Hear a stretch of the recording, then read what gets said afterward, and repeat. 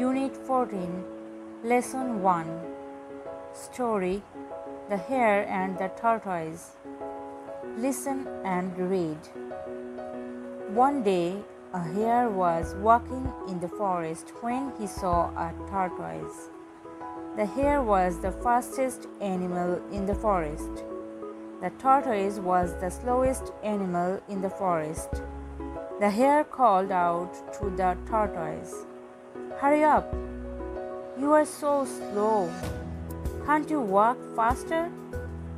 Can't you run?" The tortoise felt angry and said to the hare, "Why don't we have a race? Maybe I can win."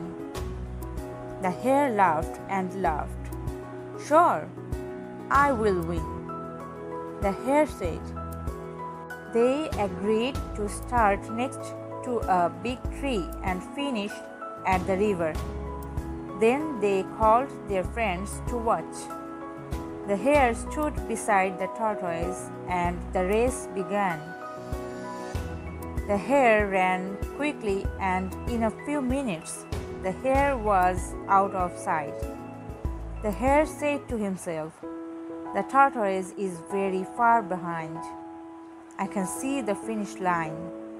I have time for a nap." Soon the hare was asleep under a tree next to the path. The tortoise walked steadily on and on. He didn't stop.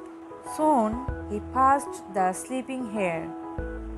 The hare slept for an hour. When he finally woke up, he looked at the finish line. He couldn't believe his eyes. Tortoise was almost at the finish line. The hare ran as fast as he could, but it was too late. The tortoise crossed the finish line and won the competition. The hare was furious. The tortoise looked back at the hare and smiled. Then he said, "Slow but steady wins the race."